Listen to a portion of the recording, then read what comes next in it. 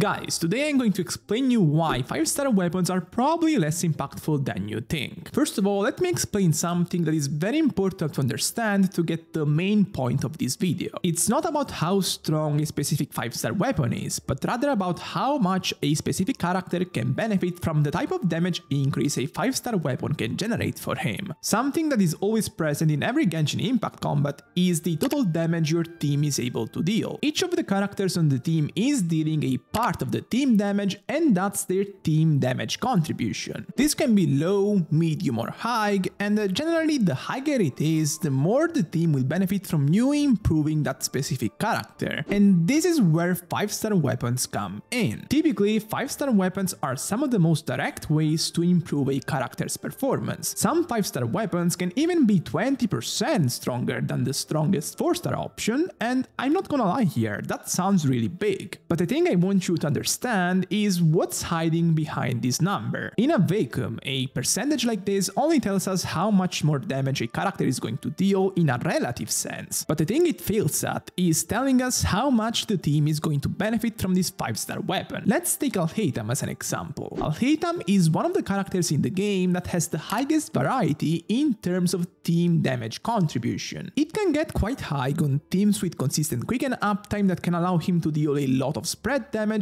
while it gets pretty low on teams that have a lot of hyperbloom damage, so the quicken uptime is not that high, and you also have the Electro character dealing a lot of damage. His signature is Light of Foliar that is pretty regularly 13% stronger than a full uptime Harbinger of Dawn at Refinement 5. So basically Alhaitham ends up getting the same relative increase on all of his teams, but since as a baseline his damage is higher on quicken teams, this relative increase converts to more damage on that team as opposed to the Hyperbloom teams. So for Alhaitham, the impact of his signature can range from rather low to pretty nice, but it's worth mentioning that it's never a life-changing upgrade. Let's be honest, for the most part, the difference caused by 1 or 200 more damage will not translate to anything more than you clearing an abyss room 2 or 3 seconds faster. So for now, clearly nothing exciting, but let's see more. Before I move on, let me remind you that if you enjoy my content but you haven't subbed yet, please consider doing so because it really helps me notice your support. So we've just seen a case where even if the relative value of a weapon stays the same between different teams, its actual impact can get lower. But there are also cases where the weapon's relative value can change. This mostly applies to weapons that buff stats that can easily get saturated through team buffs in the context of the game. So for example, Staff of Homa or Engulfing Lightning. Through their passives, these weapons provide very big attack buffs, and this doesn't synergize very well with a character like Bennett that pretty much makes attack a saturated stat by himself.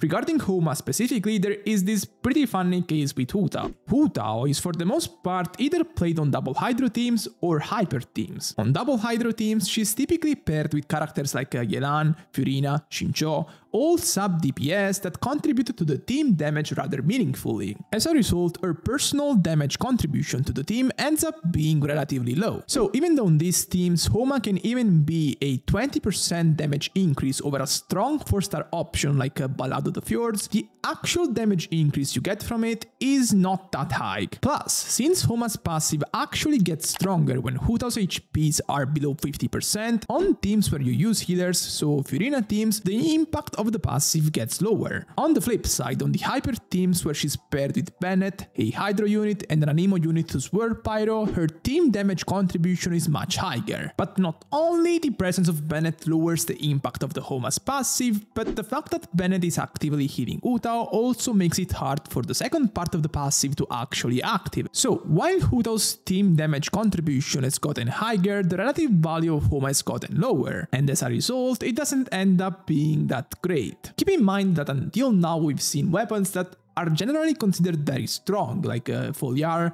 Homa. I myself consider them quite strong, but the results are not exciting. Honestly speaking, unless the team damage contribution of a character isn't over 70 or 80%, and the weapon itself doesn't go in conflict stat-wise with other team buffs, it's not really worth it to pull for a 5-star weapon to me. The presence of Furina on so many teams now kind of skews this, because her impact is not just about buffing the main character and the whole team, but also about the personal damage she deals. And as a result, but pretty much none of her teams end up being those kind of super duper hyper carry teams with the main carry dealing 90% of the team damage or something like that. On these teams, it's very often just more valuable to get Furina's Constellation one as opposed to a signature weapon because it's a higher team damage increase. There are a few exceptions where the signature weapon also provides quality of life over 4-star options, for example Eternal Flow for Neuvillette over Sacrificial Jade, where Sacrificial Jade's effects are time limited and so they can be annoying, or for example Tulaitula Wanderer as opposed to Witsit,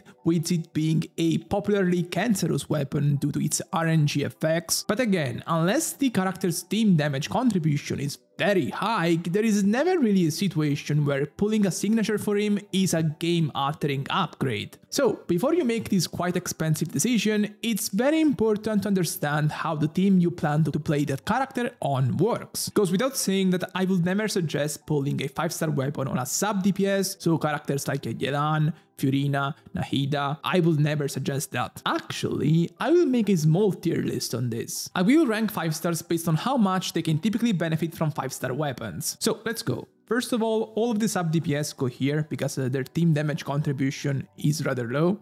Yelan, Nahida, Furina. Even Yae most of the time is used as a sub DPS, and even when she's used on field with Fischl as a sub DPS, her team damage contribution is generally around 40%. We have Kokomi. Where is Kokomi? Okay, she's here. Child is also around this area. And we can't forget Ayato either.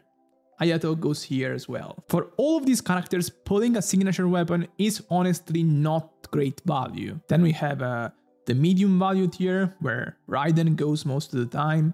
The hyper teams, she has higher damage contribution, but the value of Engulfing Lightning lowers there, so Hu-Tao, Eula, Itto. Itto does have some teams where his damage contribution is higher, but for example on the Yelan teams that have Albedo or the upcoming Chiori, his team damage contribution definitely gets lower. Alhaitham, Yoimiya, Sino is a bit higher than this, 50 to 60%, but part of his team damage is caused by Hyper Blooms and the weapon doesn't buff them. Klee, definitely Klee as well. Then we have characters that don't have a very good signature but have a higher damage contribution, like Xiao. Navia, the verdict on Navia doesn't scale well with Bennett. Oh, Ganyu goes to medium value as well. Honestly, Breezely also goes here. Like, he has teams where he can do a lot of damage, but in a lot of his teams he has Xiangling, Furina, Yelan, Furina, so they contribute to a lot of damage and they lower the impact of the signature weapon on him, on the team. Then we have characters like Ayaka or Wanderer that have a very high team damage contribution and pretty nice signatures. Characters like Neuvillette or Line can be paired with characters like Xiangling or Furina on their teams, so in those scenarios their team damage contribution definitely can get lower, but for the most part it stays pretty high and their signatures are amazing, so I'm semi-confident putting them here.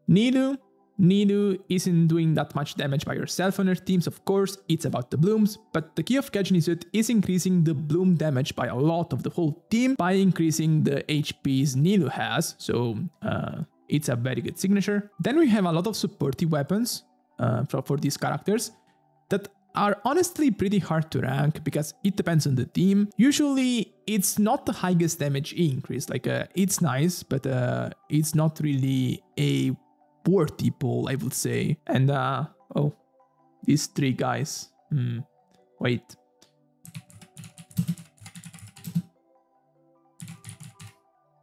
There, you go here. You don't deserve to be on the rest of the list.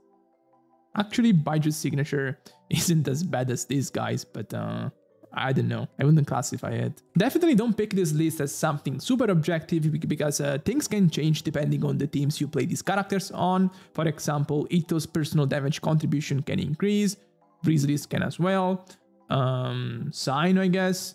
But I would say it's pretty indicative that on the vast majority of 5 stars, I would suggest against pulling for a signature, basically every 5 star under the highest tier. I'm doing this to contextualize the fact that very often going for a 5 star weapon is just not worth your pulls. And with this, I'm done for today. Make sure to go check the video I made on Hu Tao vs Gaming out, where I compared the DPS performance, and peace.